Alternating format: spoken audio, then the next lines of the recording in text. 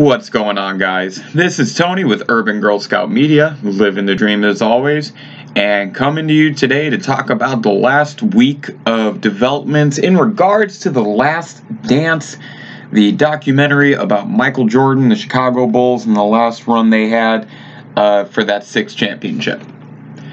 So, I'm not here to talk about Jordan versus LeBron. I'm not here to talk about players of different eras. I'm not here to talk about anything other than here on this glorious Saturday in May, Horace Grant and Scottie Pippen.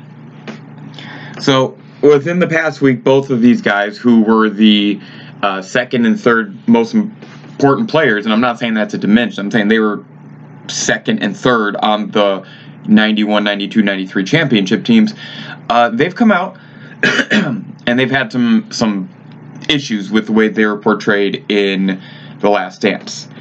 And I think both of them have interesting insights that we need to discuss. Let's start with Horace Grant. He brought up a really good point about how if everyone believes that he's the one that went to Sam Smith and he's a snitch, why are we snitching on guys who are doing coke and weed Jordan's rookie year? He brought up a few things there that I think if it was person versus person, not person versus Jordan, we would look at it differently. Horace Grant's in a no-win situation here. He's not, unless he has some like damning, rock-solid proof that's going to bury Michael Jordan, he ain't winning that conversation. But I thought it was interesting that he brought up, he's talking about me snitching on him, Grant's swearing up and down it's not him, from the Sam Smith Jordan Rules book. That's a whole nother story, but I thought that his point was very interesting, that we're worried about people snitching, but Jordan's bringing up stuff from the past that some of that just did not need to be brought up. And I agree, but I think it also adds to the story. So it's a lose-lose. He also brought up some of the conflict and some of the facts that Jordan was maybe not 100% true or honest in this documentary. And to that I say, shocker, in a very sarcastic voice. If you don't know that Michael Jordan has a huge ego, he's incredibly competitive, and he got basically the final say on this documentary, I don't know what you expected. Like, if you knew those things going into this, I don't know what you expected. Anybody that had anything he could use against them from that time period, he was going to use against them. That is who Michael Jordan is. I'm not saying that as a negative. I'm pointing out history shows that Michael doesn't forget, and Michael will do what he believes is right, and he believes he did it the right way. So let's move on to Scottie Pippen. The greatest number 2 ever. I mean, there's no doubt about it. One of the best players of all time. And he's not happy with the way that he's portrayed in this document. I don't know what to say for Scottie Pippen. He's on the record delaying surgery to hurt the team. Upset about his contract. Sitting out of the final few seconds of games. He had a reputation that I, in Chicago, when I was under the age of 13, knew about it, that he was no tipping Pippen. Go look that up. That was a well-known, before social media, well-known reputation. I love Scottie Pippen. He's one of my 10, 15 favorite players of all time. I've met him. Granted, I was a kid, but I still met him. And I adore what he did for the Chicago Bulls. Because Michael Jordan doesn't win those titles without Scottie Pippen. He needed someone to be that number 2, but be that great of a player with him in that time. That's the truth. You can't do it alone. But Scottie also had the chance to come out and say that he would have done some of that shit differently. And just like with Isaiah Thomas and the Bad Boy Pistons on that infamous handshake, he didn't backtrack. And you could say, well, he's being honest, Tony. He's being real to himself. That's fine, but then you can't be upset with how people react to it. If you're going to be honest to yourself and put that out there, you have to be prepared for how people are going to reply. And that's just my opinion. I'm not foolish enough to believe that Michael Jordan didn't maybe embellish a little bit of this whole documentary. I'm not foolish enough to believe that there are things there to paint other players in a negative light. And I'm not foolish enough to believe that Michael never did anything that if we saw more behind the scenes footage, we wouldn't be a little upset about. But it's time for all of us to understand something. There is a mythology and a legacy around Michael Jordan that at this point is so impenetrable that even when his second and third players from a championship team come out and say some of the things that these guys have, it doesn't really change much for us. Michael Jordan will go down as one of the best basketball players of all time, and he will go down as arguably the most popular American athlete of all time. But the one thing that we have to remember as we walk away from The Last Dance, as we get ready to move on to the next sports story, whatever it may be,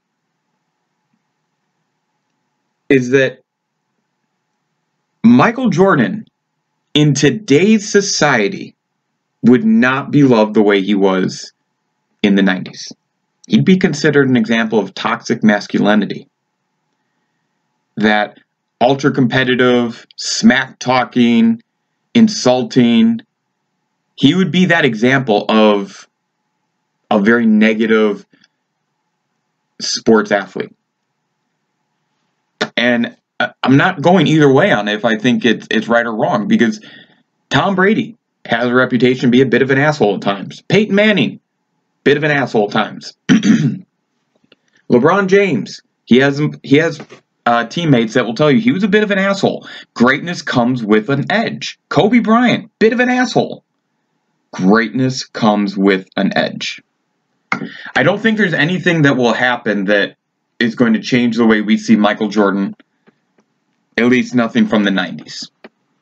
The mythology, the legacy, it's too protected. Hell, you could just take the Nike piece and say how much they've protected him. And I love Michael Jordan.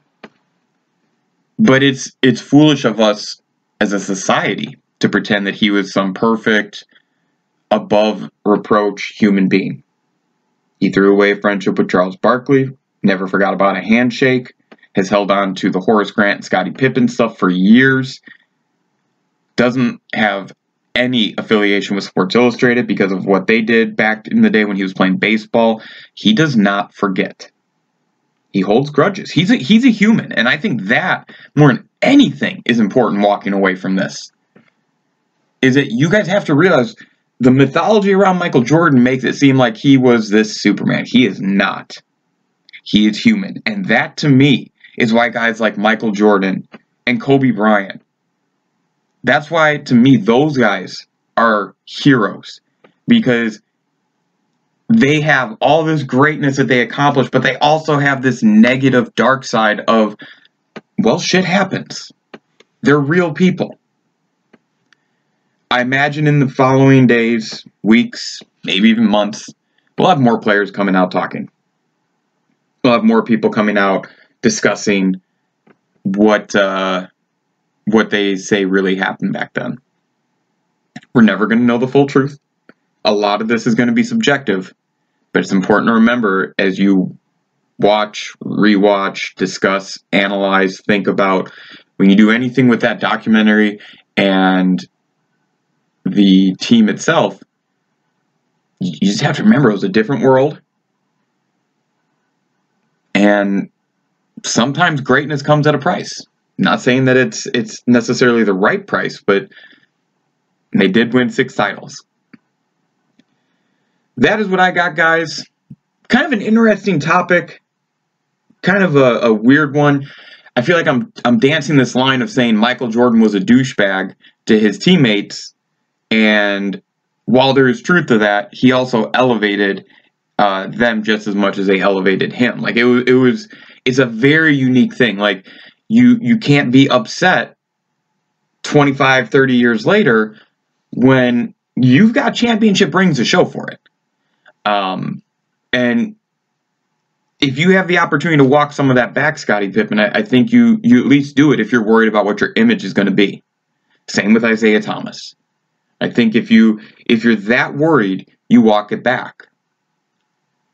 I do want to point out that one person who they did not get the most positive stuff put out about them either, but I haven't heard them come out and cry, is Dennis Rodman.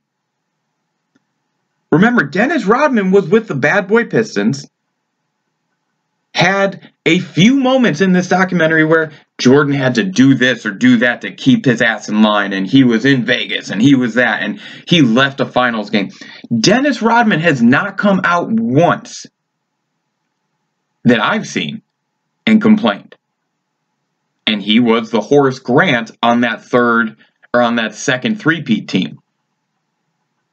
So you kind of have to see it from that perspective. What about Tony Kukoc? He was, another big piece of that second three-peat team. He hasn't come out and complained.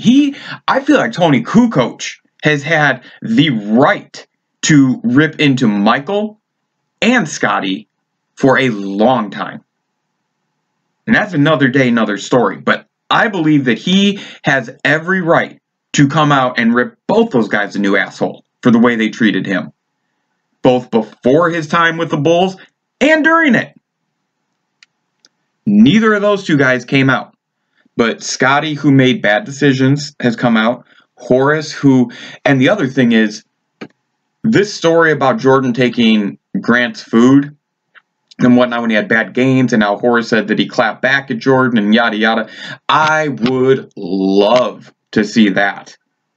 I'm not siding anybody. I would just love to see how Michael Jordan would deal with a young Horace Grant clapping back at him about don't take my fucking food. Because that's what Horace claims happened.